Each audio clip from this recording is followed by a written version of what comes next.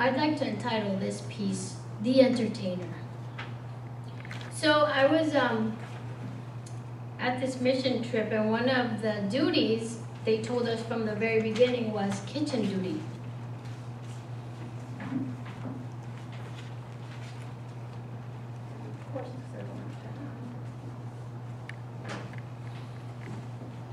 Give me a second.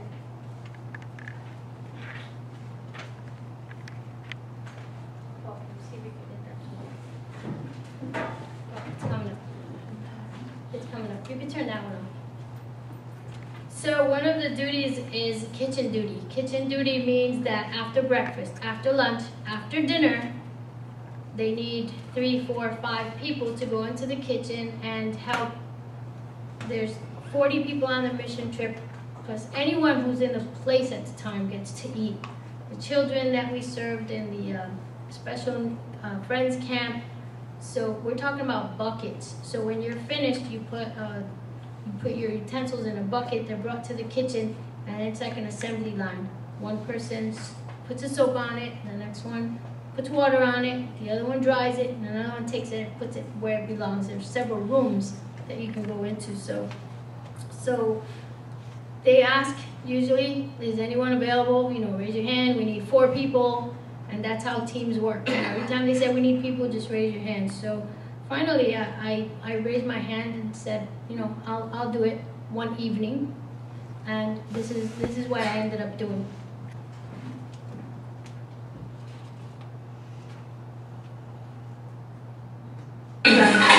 Wash away my sins, clean me up, nice and pretty. The Spirit will rise, the Spirit will rise, dust yourself off, and the Spirit will rise. Check this out. I ain't talking about the looks, cause we judge like a book. No, I'm torn from inside, it's the heart where you look. Let me la señor, y vive todo malo. O por vivir en mí, y vive mis pecados. I ain't trying to get around, I'm a sinner from birth. All I want is the Spirit while I'm still on this earth. Dios, corazón limpio, dentro de mí, quiero tu espíritu, that's right. Clean my thoughts, oh Lord, make me faithful, once again.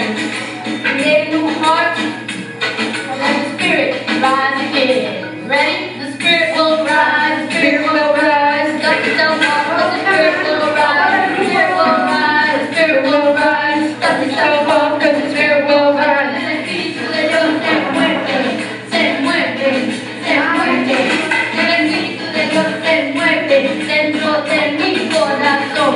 God, open up my lips and my mouth will declare, cause I can't think of your presence, your Spirit everywhere. Dame el Espíritu Santo, me dice que me necesito de tu amor. The Spirit will rise, the Spirit will rise. Dust yourself off, and the Spirit will rise. The Spirit will rise, the Spirit will rise. Dust yourself off, and the Spirit will rise. El Espíritu de Dios se mueve, se mueve, se mueve.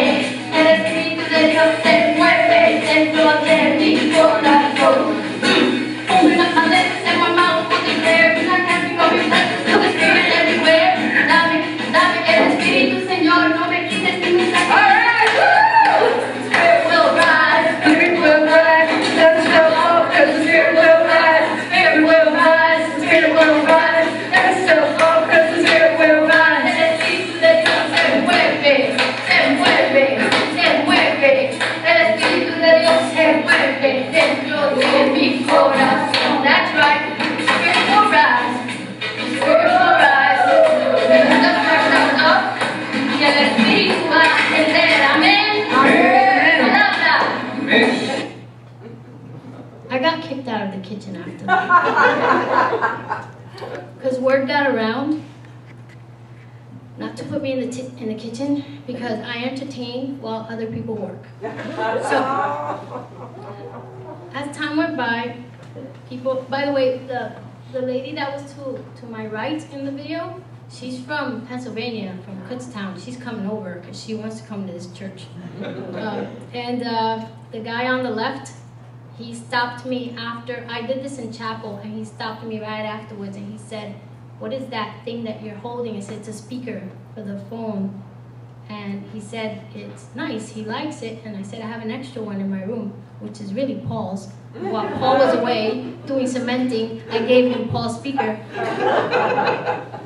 So word got around, don't use Marisol in the kitchen because she likes to entertain. And then people started to get sick every day. Since the first day we came in, there was 2 missing or 3 missing. And the interesting thing is that the leaders got sick. And we have about 3 interpreters in the leaders, and they got sick also. So they left me to be an interpreter everywhere. And it wasn't something that I was expecting to do a lot. I was just expecting to do here and there, but they have 2 people that live there, but they got sick.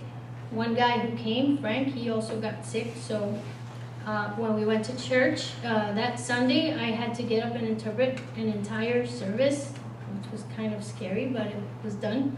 We also visited a man who has a pottery place, his own, and he was doing a pottery demonstration. So I had to translate for there. Translated almost every morning or evening at chapel, and did a lot of one-to-one translation. I still hear when I lay my head in the pillow, they called me Mari through the whole trip, which is my short name, and we had tags, and I still hear Mari, Mari, Mari, Mari, because that's everywhere I turned, someone was calling me to interpret. And then came Gala Night. Gala Night is they have a 3-day special friends camp with people in wheelchairs and who have physical conditions, and they come, and on the last night they bathe them, dress them up, do their hair. The guys get all manscaping and all kinds of stuff, and then they decorate this room that's way bigger than this, balloons and everything, and it's a night for them. So, and that night, it happens to be the night that the Americans cook. So one of our guys is a cook, he loves to cook, and so he was scheduled to cook and he got sick. So, and he was also one of our interpreters. So other people stepped up and said, we'll cook. So guess who they needed to interpret in the kitchen? So I had to go in the kitchen, and once the chef is a woman, Leo is her name, and so we had 2 guys who were going to help cook, and we had already bought all the American ingredients, you know, mashed potatoes and chicken and all kinds of stuffed chicken and all kinds of stuff. But I was there to translate on, you know, what utensil they need or food or how much or whatever. So the Leo says to me, oh, you're a pastor, right? There were 4 pastors who came in out of 40 people. And I said, yeah. She takes a chair and pulls it out and goes, you sit, you interpret. So now I'm making fun of the guys who work. Say, see, I'm trying to work, but they don't want me to. So I was sitting and interpreting, and sitting and interpreting led to jokes and laughter, and then singing, and then dancing. And I think this video was the one where we danced the second time in that little place. By the way, the whole other side is filled with all the cooks. So entertainment to me equals love. It's what I had to give, and it's all I had being there. And I listened to the Hebrews passage now. That's Hebrews 13. Hebrews 11 talks about faith equaling power that we have in our faith. And Hebrews 12 talks about hope, and it's about our Christian progress. And Hebrews 13, where we are today, is about love, and it's about practicing love. So we're all one body, which is what we kept saying in the mission. We're all at a level playing field. There's one person with disabilities from the neck down, cannot move, and he had mentioned a few years ago, they told us, he had said that he likes coming there because for 3 days, everyone is equal. Everyone gets treated the same. And so it's like this love is the Elmer's glue that holds us all together, and that's love.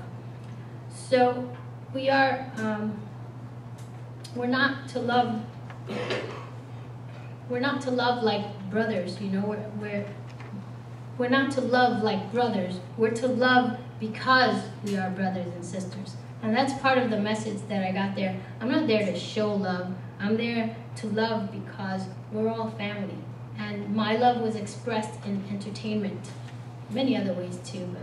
But after entertaining in the kitchen, what I've learned from that some people in the mission might have seen it as, you know, you're goofing off and you're not working while we're working. Well, out of that, and the language helped too, transpired many things. I heard the story of of a young man. I can't even read my own words. Hold on. That young man that stopped me and said he enjoyed the word and what was the gadget that I was listening to. I didn't know that his wife worked in the kitchen. And she came to me and said, I heard that you did something beautiful over there, but we couldn't see it. We can't go to chapel because we're busy preparing your breakfast. So it's, or your dinner or whatever. And it's like, I realized that this is the only word they're gonna get. And it's a word passed down through the husband. And that's when I said, well, you want to hear it? I have my speaker right here. So, so that's why I have done it several times. And so, you know, they enjoyed the message because we talked about bringing the message to youth and to people, no matter what it looks like. So, so then the kitchen staff, people that hang out, you know, kitchen people, Sandy, you know, you'd rather hang out in the kitchen than hang out somewhere else. But they started to come out and they started to seek me.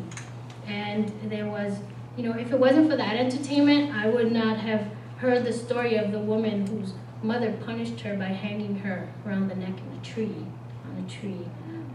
Or the woman who said that as a very young child, she was up at 3 a.m. in the morning. The whole family had to go to the farm, milk the cows, do all the work, and then go to school. And when she got to school, she would fall asleep and the teacher would hit her for falling asleep. I would not have heard that story.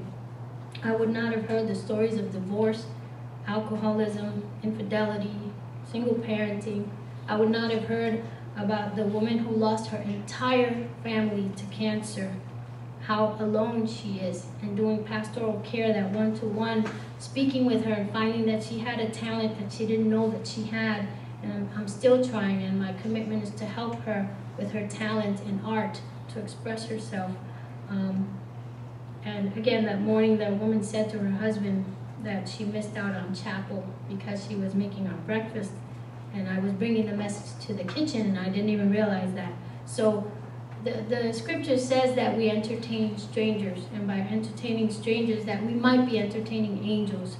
And for me, I saw as these angels came back out, because when Corey got sick, they knew he was my son, they knew Paul was my husband. Corey started getting sick first, and they said, you know, we'll make him soup, you know, we'll do whatever. And then Paul got sick and I got sick, and they came to my room. I was laying down in pain. I had chills and joint pain, and they came out and said, we will bring you some food. And I was like, you know, I'm not even hungry. But they came back several times to check up on me, and every time I walked into the kitchen, are you okay? Is your husband okay? Is your son okay? They did that with everyone there too. It wasn't just me, but it's just that connection that we have. After doing that rap stuff, is that they just were different with me, and more forthcoming and more open. So they were very eager to help. Even the last day, they told us we were to be up at 6, have our bags packed on the bus at 6, go eat breakfast, and back at 6:30 to leave. And Corey came down, brought his bag, and said, I'm going back up because one of the guys started throwing up just before going to the airport. So Corey went to pack his clothes and his bags, and I told the kitchen staff, and they gave me bread and said, here, give this to your son on the way, because they knew he was still not doing so well either. So I was entertaining angels, and I didn't realize it. And angels are messengers, and we're all messengers of God. So we're all in the family of God. We all are loving one another. Like Abraham was entertained angels. Jacob entertained angels when he wrestled with them. Joshua entertained angels. So we extend our love to strangers by showing hospitality to them. So I learned that there are people around us to whom we could be very helpful, even if others see it as crazy or as lazy or as you're not doing your work. But when we extend our love to others together, we might meet some very, very wonderful people. That's my message today.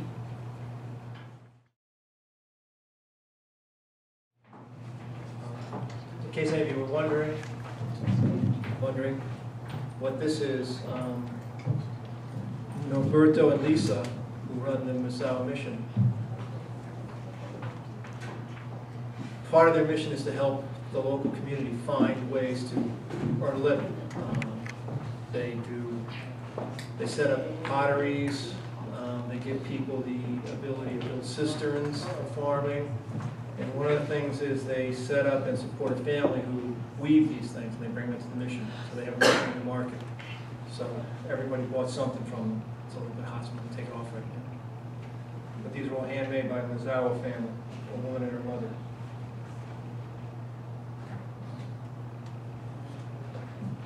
When I first met Pastor Marisol, I told her that I did not have a hole in my heart, that I didn't need God. I had Him. I was okay. So if we're going to go on and have a relationship, I don't want to be saved. You don't have to do anything for me. I'm okay. And of course, I had a gigantic hole in my heart that I didn't want to admit to or even think of. I was talking with a pastor on the trip, Pastor Chuck from Ohio, and he said, that's a God-sized hole that you have. And he was right. And so, in the past almost three years, I want to fill that hole. And we talked when we were young in our relationship about missions. And I didn't know what missions were except that other people did. My sister, my cousins, other people in my family, people did that sort of stuff.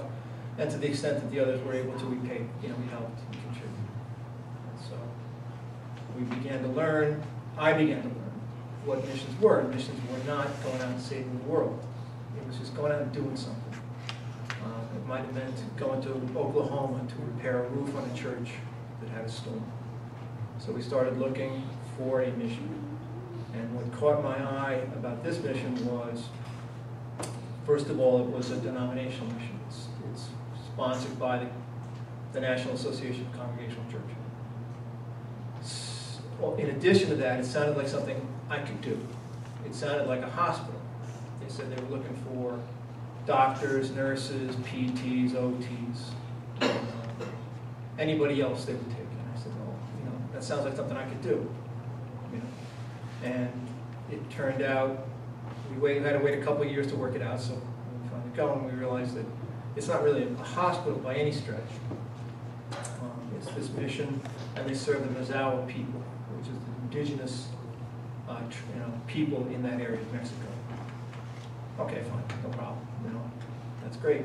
And I thought that what I would be doing was labor, building cisterns, because the people need water. They're up above a certain, essentially, water level. There's a reservoir, and if anybody that lives above that level doesn't get enough water per year to farm. So building a cistern is a wonderful thing to do for them. So that's great, I can do that. And then there'll be 3 days of the Special Friends Camp, which is basically people in wheelchairs. And I shot my mouth off early and said, I know all about the wheelchairs. I could do that. And I don't know much about wheelchairs. And so the first day, bright and early, we get up, have our service, it's great, and they go around and everybody introduces themselves. And it comes to me, and I just feel like, the wolf in the hen house maybe. Like, I don't belong here. All these people are good. All these people have been coming here for years, and they know what they're doing, and they can quote the scriptures, and they can do all this other stuff, and I'm just a guy. Basically I can work. And I got up, and I said, introduced myself, and I said, it's my first mission, and the one thing that I know is that everyone here is on a mission to me. That it's not so much I'm on a mission to anyone, you all are on a mission for me. So I'm the one that needs the help. And that sounds real good. And I sat down and everyone said that was really great. So, comes to the assignments. And I'm all ready. I got my work shoes on, short pants, I'm ready to go. And they said, and Paul's going to be on a visitation team. Go around to people's houses. And I thought, that's not what I came for. What am I going to do? I know that Marisol speaks Spanish. We can go around and I'm visioning going into people's houses and, hi, how do you do? So Marisol says, well, you can talk to Frank and tell him, you get switched off. And I prayed on it through through the meeting, and I said, you know what, this is done for a reason. So let's just go ahead like that. So immediately after the meeting breaks up, we're going to be transported to where we're going. Find out the Marisol's not going either. Because they need her for interpreting in another place. I said, okay, fine, no problem. I'm still visiting, going to somebody's house. And I won't go on about what the visit was, because it was horrible.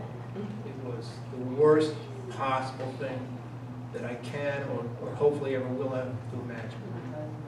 So I'm glad that I did it that way. But the first thing I did in Mazauha was that.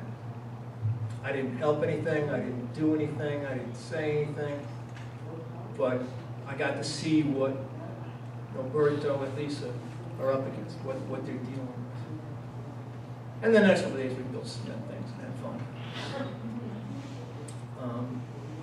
On Sunday, we went to a church way up in the mountains. I think our elevation was 8,600 feet, and I think this had to be at least another 2,000 feet high, way up in the mountains. And this place was so incredibly beautiful. When you walked into this hacienda, you walked around, it was beautiful. When you went outside and you looked, it reminded me of what the Swiss Alps must look like. Just mountains in every direction, and houses here and there, and cultivated fields. From far away, it was just the loveliest thing you could think of. And when you got up close, it wasn't so.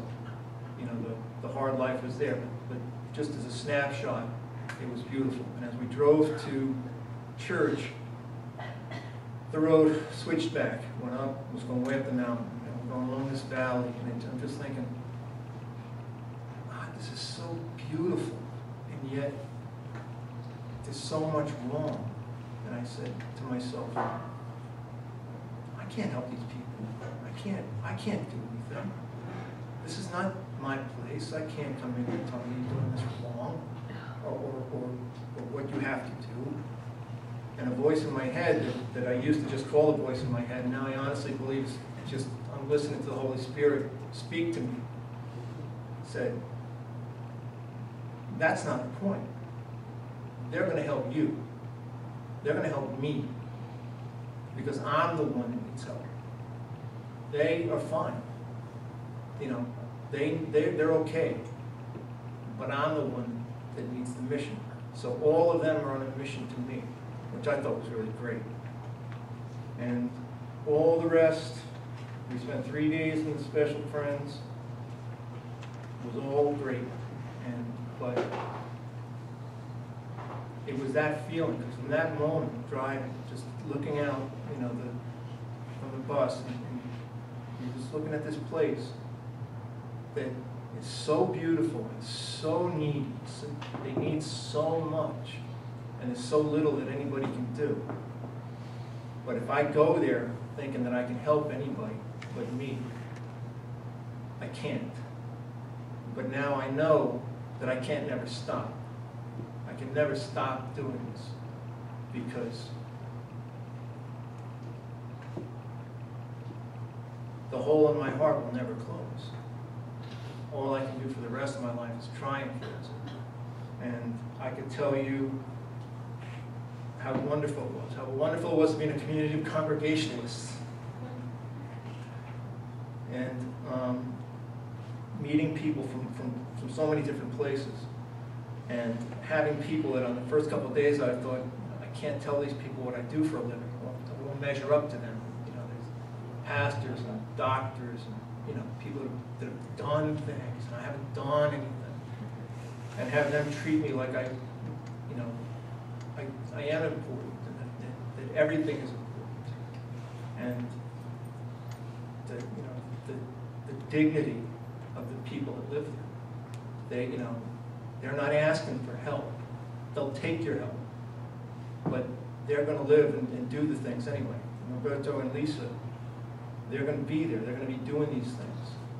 And I found out what a mission was. And a mission isn't building a cistern.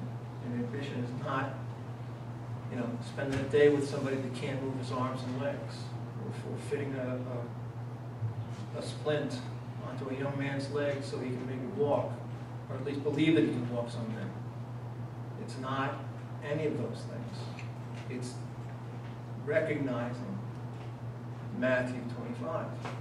We first heard that a couple of years ago in an immigration forum, and I have it on my computer, on my list of favorites, and every once in a while when I'm too down, I'll see it there, so I just click it on.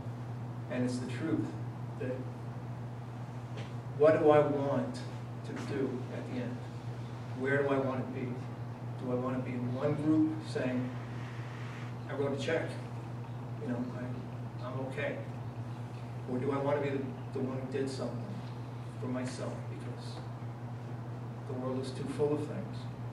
The world is just too full of hunger and hardship and want and need, and I can't do anything about that, but I can do something about me. And if I do something about me, then I'll do something about the rest. And everybody said that I would never be the same after this, and they were right. And I want, you know, part of me wants to get up here and say, you need to go! You need to go to this place. You know, you need to hurry up and get there before it's gone. Like it was Disney World. But it's not Disney World. It's going to be there.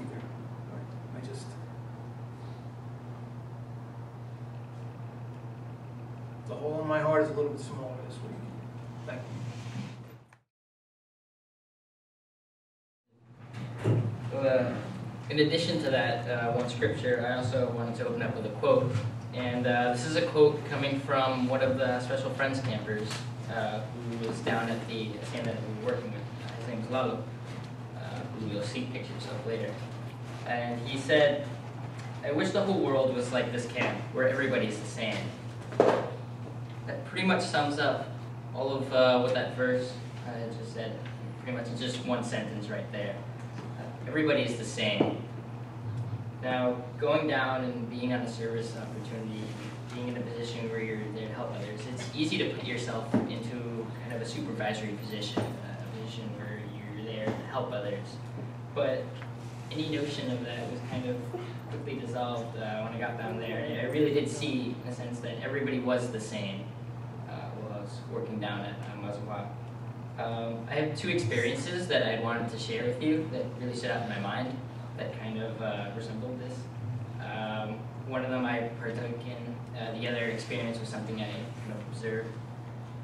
So the first experience, during, I think it was around the 4th or 5th day there, I did an overnight stay where we essentially went and took all of the special needs handicapped campers and watched them while they were sleeping and helped them go to bed and use the bathroom, brush their teeth, and get ready for the next day. So we'd be staying down in the same bunks as them. Now, while we were preparing for bed, the same camper, Lalo, has a very peculiar position that he likes to sleep in. And he's totally fluent in Spanish. He doesn't speak any English at all whatsoever. Me, on the other hand, my Spanish is good, but it's far from perfect. So while we're there, me and one of my other friends, Aaron, were trying to decipher what Lalo was saying to us for probably what was a good 45 minutes. Now we're laying him down in bed, and he's talking to us, and we're trying to get him comfortable. And we're flipping him from side to side, drawing diagrams, trying to figure out what he's saying, and we're having the toughest time. And all the meantime, while we're doing this, one of the other campers who's there, this guy Mario, is just laughing hysterically at us because he's watching us and we're just going back and forth trying to understand what he's saying. And what would have been kind of a difficult situation quickly became a lighthearted situation because I couldn't help but laugh along with Mario. Because it wasn't so much that he was laughing at us, he was kind of laughing along with us at the same time. And then what really touched me was at one point, Mario saw that we were struggling trying to get Lalo into bed. So he actually got up, and Mario's somebody who has cerebral palsy, so he gets up kind of slowly and walks over to us and starts to try and assist us with helping position Lalo and get him ready for bed. And to me, that just meant everything, because that was a huge help. Within 5-10 minutes of Mario's help, we had Lalo back comfortably in bed. And in addition, one of the other campers, Polo, was taking everything that Lalo was telling us and translating it into a simpler Spanish that was a lot easier for us to understand. And to me, that kind of embodied what fellowship is in Christ. Because although we were there to serve, the other campers that we were serving were there also to help us as well. Despite their disabilities, despite our language differences, they were all there to comfort each other, to help one another. And to me, that's what fellowship is all about. And my second experience I wanted to share was a few days later. While we were preparing for the campers to leave, we were saying our final goodbyes, and we all made these goodie bags for the campers to have. And they had, what was it, candy in it, and do you remember what else? Toiletries, candy, and the such. And so we're handing out all of these bags to the campers. And there was this one camper, Jesse. She was the brother of the guy I was talking about earlier, Mario. As she's walking out, there was this little girl standing right by the side, waving goodbye to everybody. And Jesse stops.